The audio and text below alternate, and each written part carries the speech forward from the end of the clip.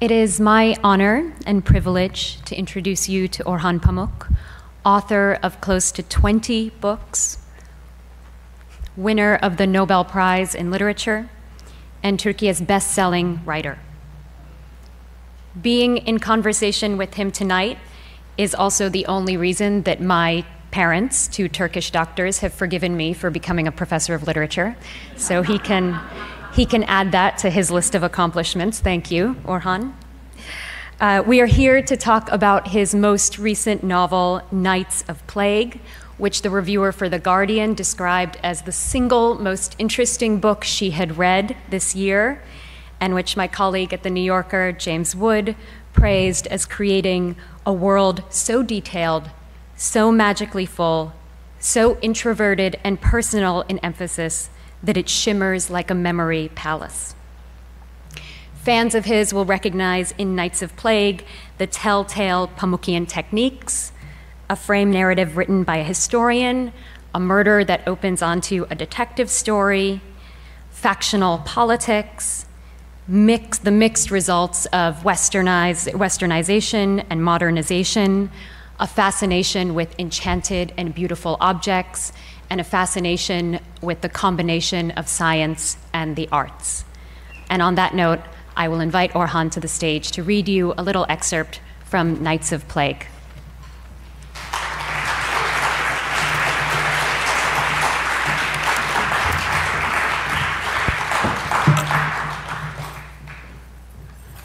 So nice to be here. You hear my voice, right? And it's all okay?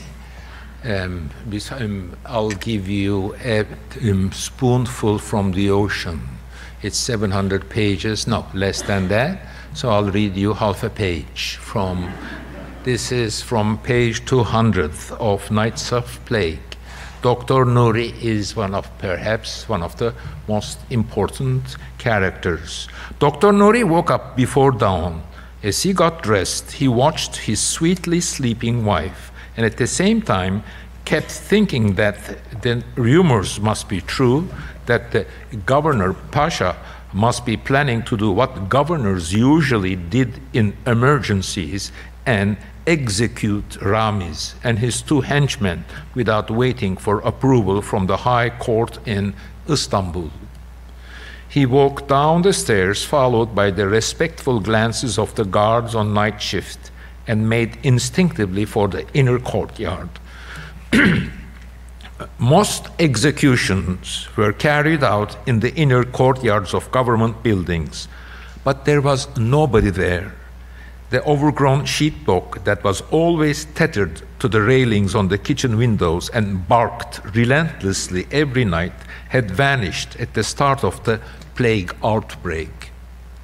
In the darkness, there was not even a single shadow to be seen. He walked past the columns of the domed gallery and felt like a ghost. As he slowly circled the square, he kept thinking that any moment now he would run into someone, but the night was like a dark, two-dimensional room. No matter how many steps he took, he could not find his way out of that black box. But sometimes the shadow of a tree or a faded color would drift silently past him. He passed the quarantine notices and the shuttered shops, then turned into an alleyway and walked in the dark for a long time across the never-ending streets of the plague-ridden city. I'm leaving this book here and now sitting down.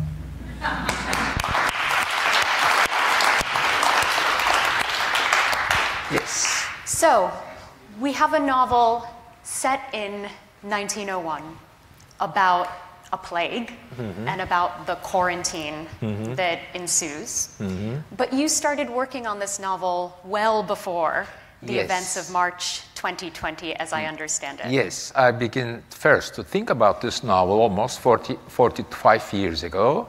In fact, in my early novels, in The White Castle, there is a plague scene. In my Silent House, which is my second published novel, there is an Ottoman historian who was researching for documents about a plague in Ottoman times.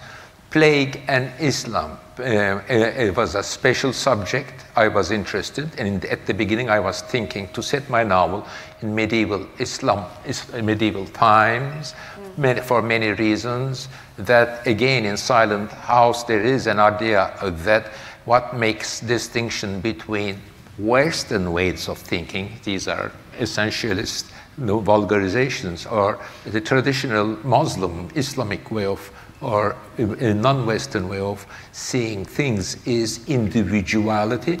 So death or anxiety of death triggers individuality, and plague gives you so many dead bodies that it's a good trigger or good bullet to move the events, concentrate the events. Then another 20 years passed. I didn't write that novel. Perhaps I was now, perhaps under the influence of Edward Said, was thinking about all these Westerners. I was reading a lot of travel books when I was writing White Castle, were saying that there was also plague in White Castle. These Muslims, they are not taking the plague seriously. They are fatalistic. They say it's overwritten in our alnımıza yazılmış. So if God had decided we'll be dead, what can we do? So I didn't write that novel too. Another 10 or 15 years passed. Then I began to get aware about the third, so-called, because some disagree, third plague pandemic, which started 1894.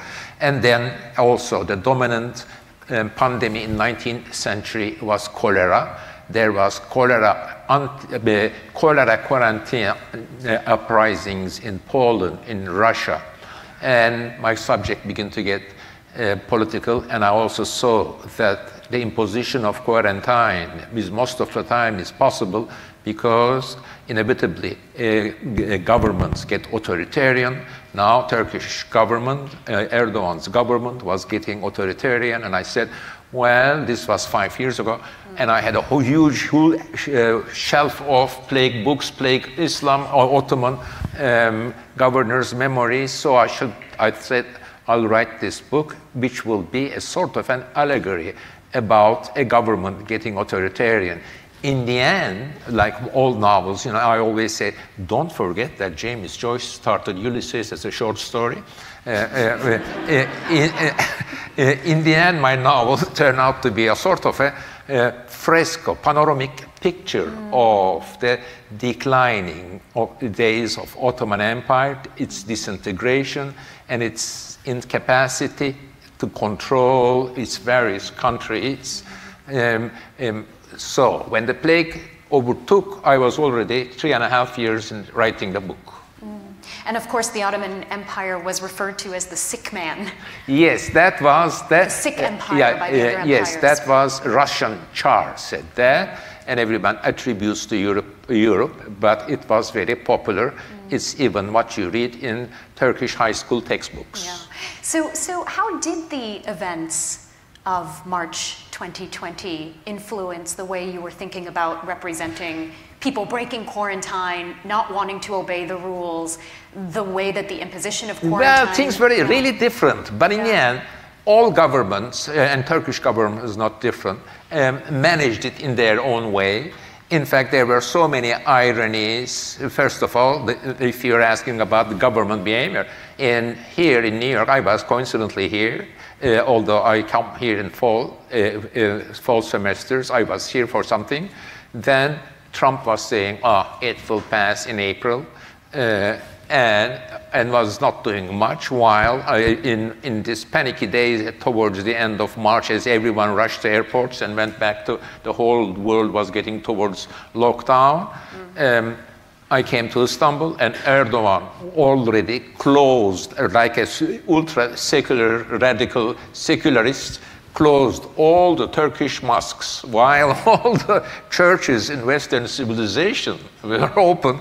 Turkish mosque, and now I'm living next to a mosque. There was a little paper on it, because of coronavirus, all the mosques in our country, then Erdogan probably thought, I'm going too much, I'm losing votes because business is closed. More or less, all the governments behave the same way. That is, if you begin to lose votes, if you lock down too much, then they open up. And if you open up too much, so many dead people, they lock down. That's what all the governments did. Maybe another interesting thing was that my friends were telling me, Orhan, you're writing this esoteric novel, who knows about quarantine? Who would read your novel? Suddenly my friends, the same people, begin to call me saying, wow, you're lucky. I was not. My aunt died, one of the first victims in Istanbul. It's still not only that I loved her, liked her, but she is not buried in the grave that she was thinking about. She wanted, because some people with white dresses came and picked her body. But I was, in those days, now if you're asking that, very much afraid. In fact, realized that I did so much research, but my characters, you don't learn from research, were not afraid of me, while 1 in 100 dies in coronavirus. At the beginning, it was a bit mysterious. There was no vaccination, but plague kills 1 in 3, and there is no way out of it. So I injected, and the definite change was I learned that when there is a pandemic like that, you are so very much afraid. So I injected my fear to my characters. There's actually a moment in the novel when a journalist who has been jailed by the government is reading a copy of Thomas Hobbes's Leviathan. Yes. And Leviathan was written in the shadow of many, many, many plagues, and in fact makes an argument that pestilence is the reason for the emergence of the territorial state. And I think we actually have an image. Now that you said this, now you see how well prepared we are. Ping, the first image.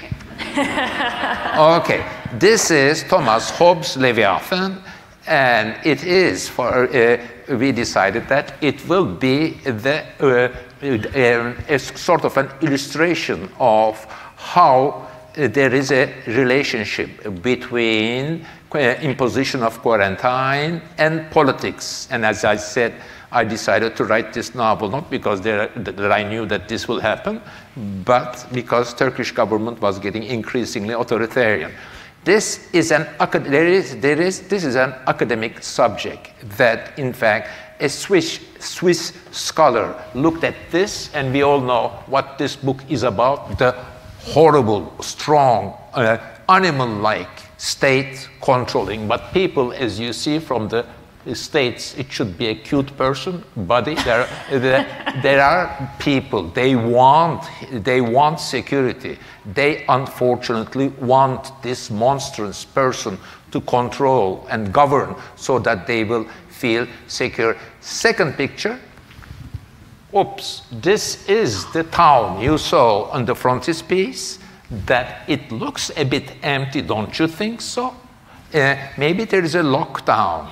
Maybe we see the third picture, but the digital, okay, now the digits are making it.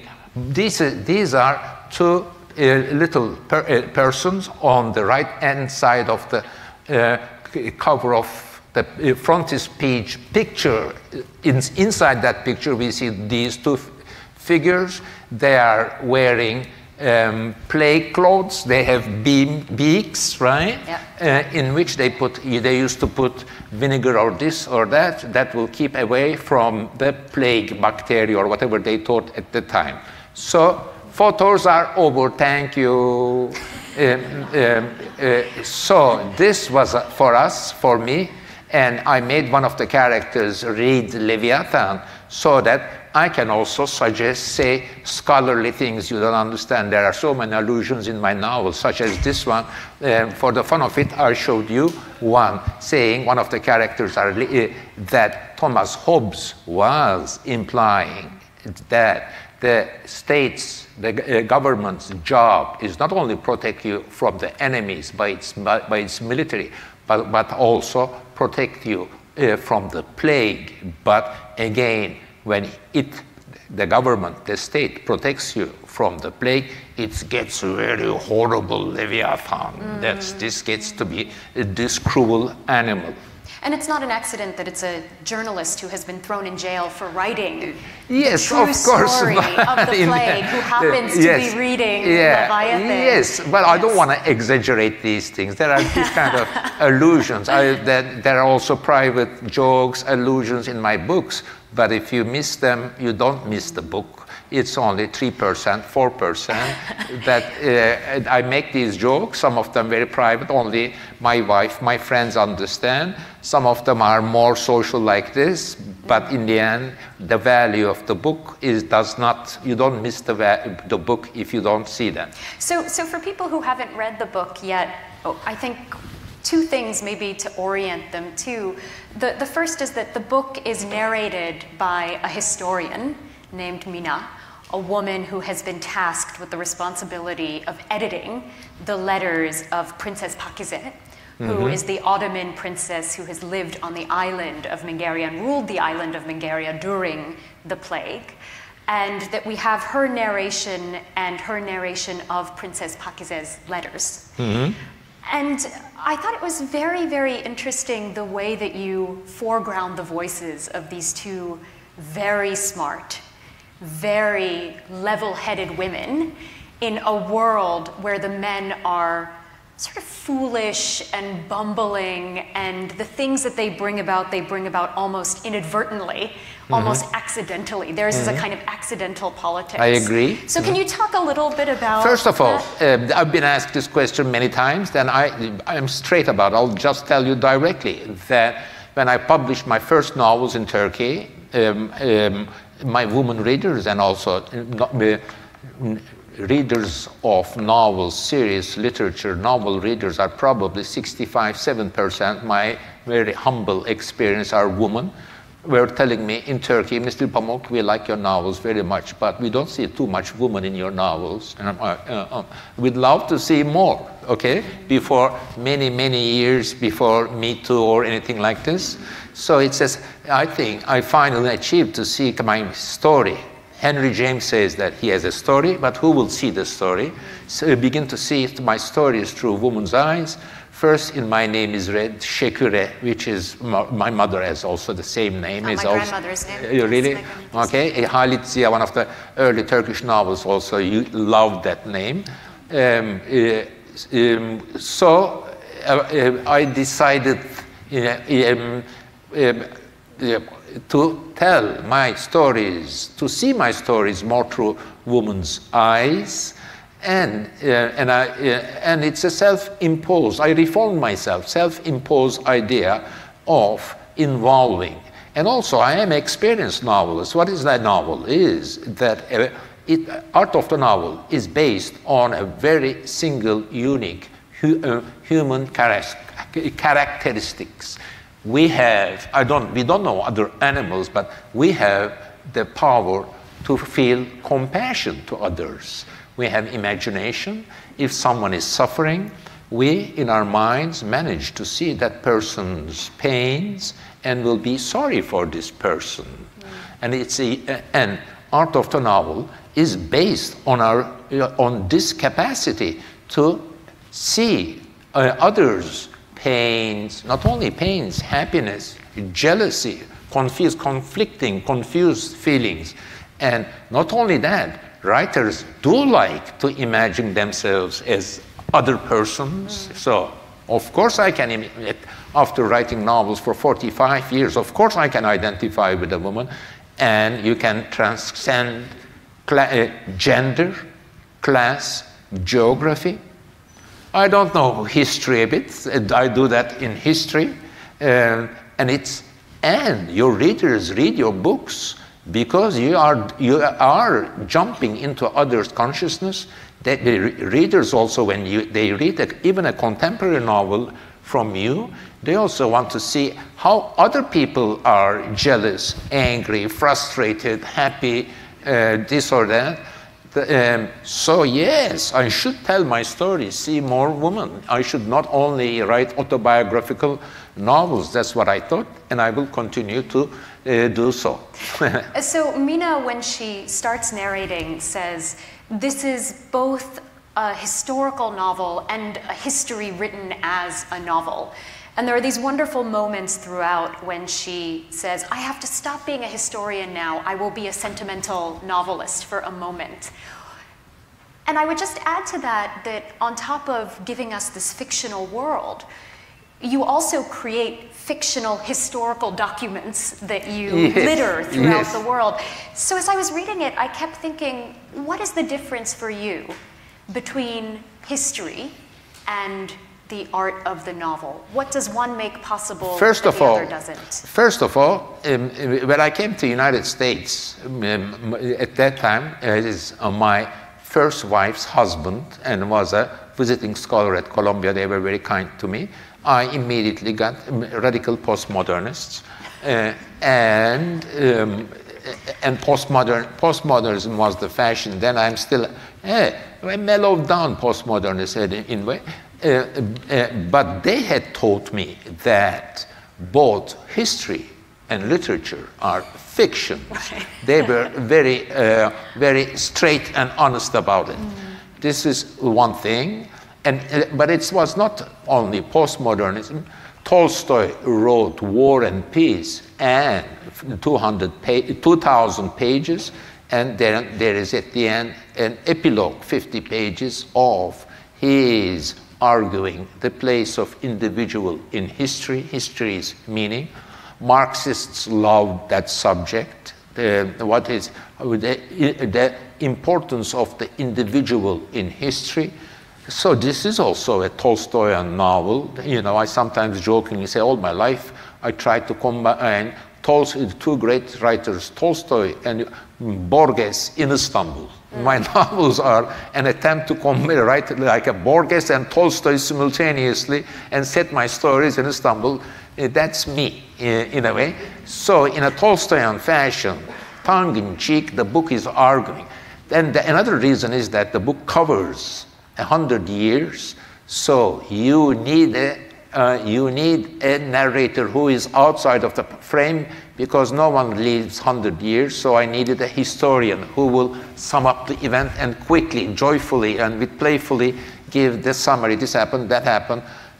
These are the reasons why I have two female narrators. Well, I want to push on what you said about history being a kind of fiction, because to me the funniest parts of this novel are the moments where an event takes place that in retrospect will be viewed as decisive. Yes. For instance, the scene in which the flag of Bulgaria is born.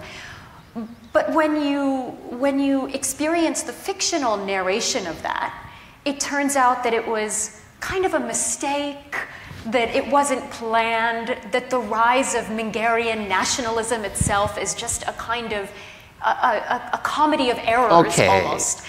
So yeah, talk about that. Now the writer, I am the writer here. Maybe the book is not doing that, but that was my intention.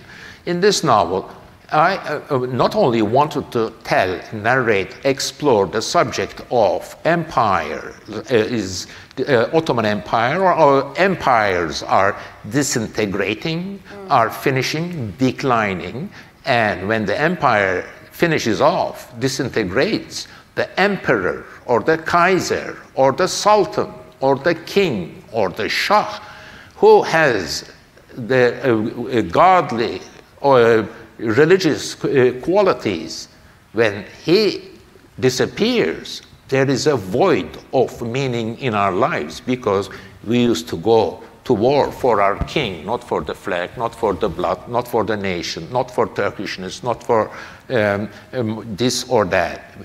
That it was the king, the Kaiser, the emperor that gave, securing him, gave our meaning to our lives.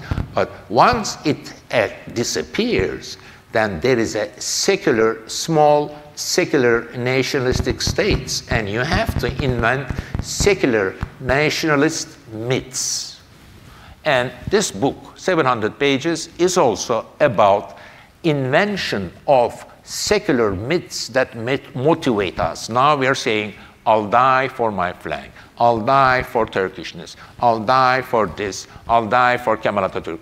And I'm saying that these secular myths are also made up of what you refer to as tiny trivial matters that in 50 years, 60 years, they are elevated into what we read in the high school textbooks, their positions, the random events which are very casual and which are, I made it my business to make them look very humane, now are glorified and on the banknotes or in the statues all over the secular new world. So yes, Knights of Plague is also about invention of secular myths that give secular nationalistic myths that give meaning to our lives. Well, and so many of those myths come to rest on ordinary objects. I mean, you are fascinated with the way that ordinary objects become enchanted or suffused with history. And there's a very sort of nostalgic way in which that Yes, there are so many ideas that I am an admirer of French writer Georges Perec. But not only that, I am a museum person. I am interested in the power of the objects to generate, bring us back the lost time. Of course, Proust and his Madeleine. But my take is different, a bit slightly different, not very different, but a bit different. My example would be, we go to a movie, then we put the ticket into our pocket, then we forget it for 20 years, then we put it in but the ticket brings us the movie back. In that sense, I'm Proustian. Instead of the Madeleine, I have a movie ticket that I always keep these things. But compared to Proust in literature, that I am a postmodernistic Proust. Why? Because my characters and me prepare the Madeleines, enjoy the Madeleines. Proust involuntarily remembers. He just eats his Madeleine, then remembers. It's not intended.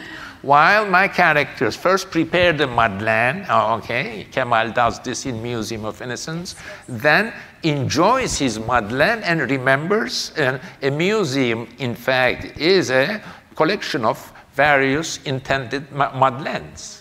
And for those of you who will read the novel, when you read the novel, you should look out for the cameo by novelist and history enthusiast Orhan Pamuk in it, which comes right around a scene, a visit to a museum, in fact, which is what made me think of that.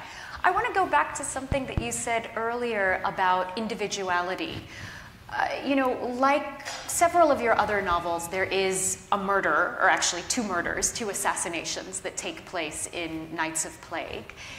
And as the novel progresses and as the death toll rises, we sort of forget about these murders. Yes, I'm sorry. I was very proud to see my black book and My Name is Red are also the same.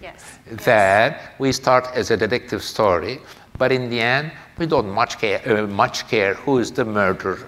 Don't tell anyone. But my murder stories are like that, then you start to solve a problem. But I was so happy that in village, Soho, there was a detective bookshop. When I saw almost 25 years ago, a copy of Black Book was there. They were selling my Black Book. I was so proud. Between Agatha Christie's and everyone. Right. Well, but I mean, I want to hear you say a little bit more about, the idea that when there is mass death, how do we think about individuality? I mean, how do we that is interesting. All plague narratives, and there are very few, or narratives of Ottoman Islamic world. There are scholars on this, right? They read old texts, and most of them are written in mesnevis, that is in poems, that trying to grasp the feelings of the people. Come again, a quick question again. Well, question was, you know, I'll phrase it a little bit differently, right? So for the past 3 years, we have lived with a rising death toll. Millions upon millions upon millions. And what's the relationship with individuality? What happens to individuality? Okay, then, one of the most important cliche-like quotations is when there is that kind of fear, the mother is not like a mother, your father is not like your father, family is not like a family. Suddenly, the mother gets to be we have an idea of a mother on a pedestal, right? She is self-sacrificing. Suddenly, you see that the mother is very egoistic and she wants to save herself. You see the father is not the father. There is no family. That is, I think, one of the most horrific idea anyone, especially children, cannot even entertain in their mind's eye, because your mother is not there to protect you. She is there to protect herself. That is what plague makes to people. Once you have that, then I thought, wow, it's of course not a nice situation, but nice situation for a writer, that you can do wonders. I can do fictional acrobatics there. That is, that see the fear through children's eye, see the fear from people's eye. This is when I say I wanted to set a novel in medieval Islam and see what happens, and put a lot of, partly maybe I sometimes think I didn't do it much, because perhaps now I am really thinking aloud, entertaining this thought for the first time. Perhaps because what's happening in the world also took away my original story of that kind of drama, that in the end, coronavirus is not plague. It is, we know we can survive. It was more relaxed. I think my interesting question that I asked myself was that although it is compared to it, it kills 1 in 3, and you cannot once you have it, you're dead. While it kills 1 in 100, but yet still we were, relatively speaking, I think, my judgment, we were too much afraid. Why, I ask myself? Perhaps because we were looking at TV and we were seeing too much dead people being burned in India, trucks full of dead bodies in Italy. There was no way out. That was how we feared. But I think fear, anxiety of death, and this is also in my silent house, makes you egoistic. Egoism is not too far away from individuality, you know. Okay, that's interesting, right? So mass death has the effect of both obliterating the individual while also making the individual more Yes, I see what you mean, time. obliterating things. But okay, then I think it was in I think it was in Lolita that Nabokov sometimes admired Lolita because, you know, she said to to narrator, you know, what's horrible about that is that you are on your own, Lolita said. So now we refer to Lolita about death and individuality. She was earlier than us. She said, what is scary or about death, that you are on your own. And you see that in this novel. There are so many moments of people, you know, what you describe of mothers leaving children, of children wandering around looking for their parents, of people dying on their own in dark places and dank places, away from everybody. And then there's another kind of isolation that we also see, which are the people that are under house arrest by the government. Princess Pakize sitting, writing her letters, under surveillance, essentially. Mina, 100 years later, when she's writing, knowing that her things will be searched, her belongings will be searched, and even saying at some point, the manuscript that you are reading now has probably been read by the Mingarian government and vetted. So that's another kind of isolation. Okay, that this is the isolation of Ottoman aristocracy, that not only because of paranoia of one of the last rulers of Ottoman Empire, Abdülhamid II, who ruled over, I think, 34 years, was sort of a Queen Victoria of Turkey, because he also did a lot of modernization, hospitals, railroads, telegraph, this or that, modernization of the army, but she was also a despot, a repressive person, closed the early Turkish parliament, so forth and so on. So much was happening during his time. He was also not a typical, I referred to him as the founder, or he on his own discovered political Islam, because Ottoman Empire was disintegrating, and he wanted to say to the British especially and the French that if you take away my empire, or if you take away the island of Mingaria, then I will, since I am the caliph, the sort of a pope of all of the Muslims, I will make the whole Islamic world, the Muslims of India, in Pakistan, Indonesia, will uprise against you. But I forget your question, I'm sorry. Was he the one who liked the Sherlock Holmes novels? Sorry? He was the one who liked the Sherlock Holmes novels. He was also, obsessed with Conan Doyle, yes? Enjoyed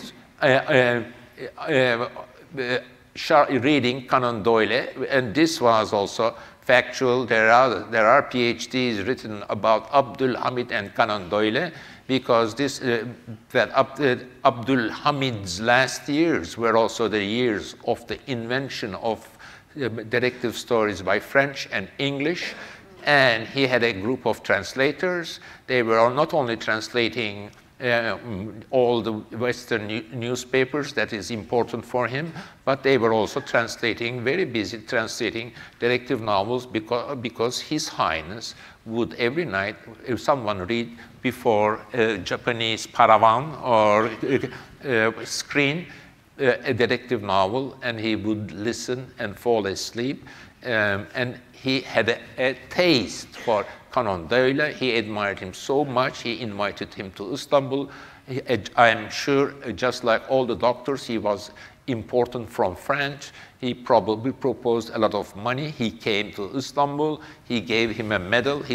Conan Doyle was just married to his second wife, wanted to visit Yıldız Palace, and Abdülhamid immediately got paranoid, because they warned, Your Honor, maybe his next novel will be set in your palace, and he didn't like that, and so he didn't see him.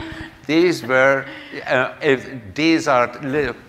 details that everyone who reads books, intellectual, knows in Turkey. Abdülhamid and his obsession with detective stories. He was also had many, in fact, the philosophy of the book, Detective Murder Story, in My Name is Red, it was about unique style, you cannot have a style with your intentions. It's a mistake. At that time, 16th century, an ideal Ottoman painter would be a sort of a color photocopy machine. But if you make a mistake, which is the mistake of the murderer, then the logic of that book, murderer's mistake and artist's style. Here, Abdülhamid admires. So why does he admire Sherlock Holmes? He is getting the truth in courts by beating, torture, while he is reading someone who solves only the problems intellectually, right? So isn't this a contradiction?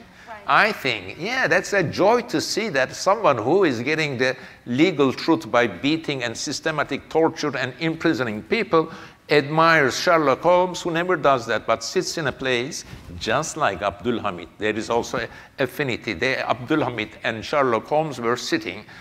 Watson, or Abdülhamid's bureaucracy, was bringing all the facts, and Abdülhamid was reading them, continuously making, he was a hardworking man, continuously making decisions. So in both My Name is Red and in this novel, and also in Black Book, yes, I agree. You don't finish the book. Who's the murderer? You are lost, but you may begin with that. But there is also a hidden philosophy which perhaps is too much hidden that I have to tell it like this. Well, no. I think that one thing that's very clear in the novel, and what you just said about Abdul Hamid and Sherlock Holmes makes it even clearer, is that what looks like freedom may actually be the precursor to a kind of unfreedom. And there's an amazing moment in the sort of epilogue where you write, we should note that the custom of gunning journalists and writers down in the street with the total backing of the state was first born under the new regime.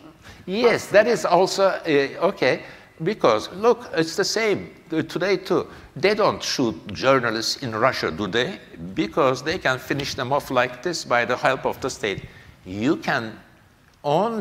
need to kill a journalist because you cannot silence him in a democracy.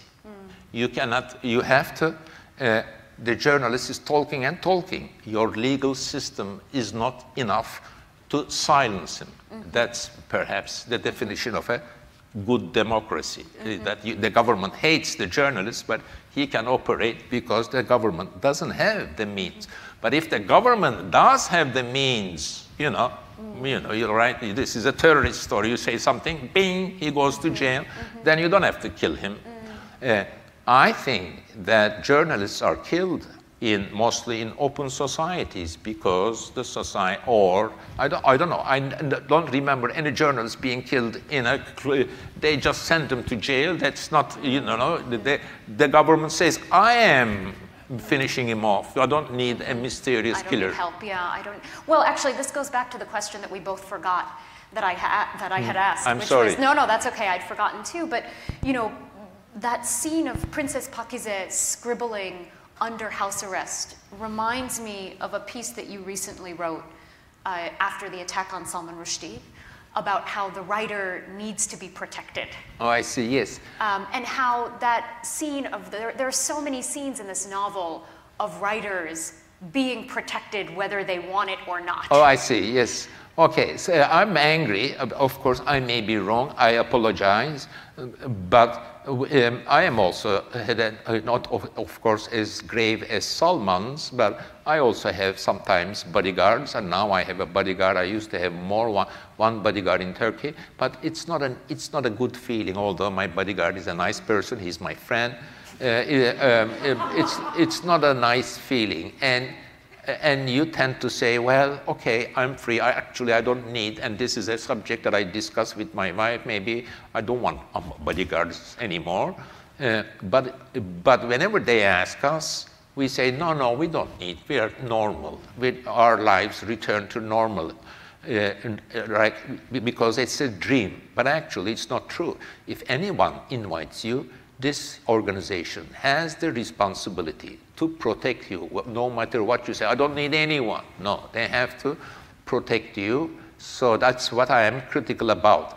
So writers should be protected, yes. And also, Pakize is writing, the book is sandwiched between two female narrators. The main narrator is getting all the information from her husband, who is Dr. Nuri, that I've read about two paragraphs. And she's a doctor that goes to distant neighborhoods and fights bravely plague in 1901 and tells all the stories to his wife, and she writes these stories to her elder sister, which is a real person. My novel has real Tolstoyan qualities. In a Tolstoyan historical novel, you see Napoleon, and Tolstoy really did his research. Then you see Pierre, who is an imaginary person. So Hatice is a real person. She's a beauty. If you Google her, you will even see her photo, while my Pakize is an imaginary character. She lives with her father, her sisters, her father, her father's harem, a huge group of people, ex-Ottoman Sultan, dethroned, and now his younger brother is in throne, and they spent 25 years living in a huge mansion, which happened to be a quarter of a mile away from my house, and I used to look at them because at that time I didn't know that they lived there, by the way. You live in Istanbul, 70 years, you pass so many buildings, then in your 50th year, oh, he lived there, oh, I will also live there. But you don't realize that, for example, I just learned that in the house that I was born, Leon Trotsky lived for 3 months, some 18 years before I was born, because he was living in Prinkipo in a wooden house. The house burned down. A Turkish government took him in 1933 to another place in Istanbul. So that was where 19 years later I was born. But that I learned only 2 years ago. No one said this to me. There's that's an amazing story. There's, you know, we're sort of coming to the end of our time. I'm just a little bit mindful of that. You know, the ending of the novel, and I don't think I'm giving anything away by saying this, since we know it doesn't matter who committed the murder anyway. In the ending of the novel, Mina, as our narrator, is a kind of divided figure. On the one hand, she's accused of not being sufficiently Mingarian. When she's called upon to speak the language, she can read it, but she can't speak it. But then her colleagues back home accuse her of being the best nationalist that one could imagine. And I'm curious about that term nationalism for you, because it is a kind of dirty word today. Okay, but in your novel, there seems to be a moment before the emergence of the Hobbesian state, a moment before the nation is a force of coercion. No, also, not only that, nationalism was also a force for a desire for freedom. Yeah. That I think, and I make this clear, I think, in one of these paragraphs where Mina is talking, but I forgot who was talking, maybe, that for this novel, there are two kinds of nationalism. The nationalism when as the empires disintegrate and fall apart, the nationalism of the Bulgarian, Serbian, Greek, Kurdish, Armenian, Arabic, Egyptian nationalism, or of course Turkish nationalism as well, is a respectable thing, because then out of the empire is falling apart, and the nation wants to have, the nation is being invented, you know. Yeah. Of course, whether nations are invented, imaginary communities, or are actually real, there's no imagination there, they are real, you know. It's another subject. So in that stage, when empire still continues, wants to be an empire, and nations uprise against the authoritarian Abdul Hamid or Kaiser, then nationalism is progressive or is a positive thing. But now nationalism, in my part of the world, nationalists are the persons who say, yes, whatever the government does, it's okay. My government does always, whatever they do, always, I am always on the government side. This is the refrain we hear from the nationalists. There is nothing more than that.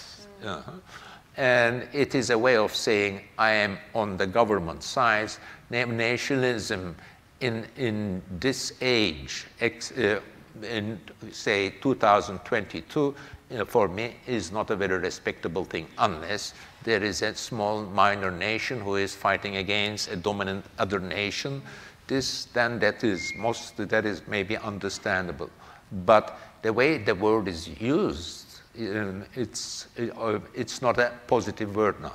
Maybe I'll end by just asking you if you have any hope that we might be able to find something that is that progressive, freedom-granting version of the nation, or can that only exist in novels? I believe in cosmopolitanism than nationalism. That I think, or the greatest things that Turkey or any nation achieved is mostly if you got from other nations, other geographies, or being openness, welcoming immigrants, being transparent, open society. These are things that always contradict repressive ideas of nationalism. I think I believe in Westernization. Kemal Atatürk, whoever, last Ottoman rulers were also Occidentalists. I am openly an Occidentalist, believe in that the Turkey should continue to be Westernized. I believe in Western values. I hope that those values we realize: feminism, respect for individuals' rights, free speech, democracy. These are the things that I believe. Nationally, most of the time, the word of nation, glorification of the nation and nationalism comes when these ideas are curtailed. I see the future of Turkey being part of European Union, open society, democracy, and nationalism is not a great word for me, unfortunately.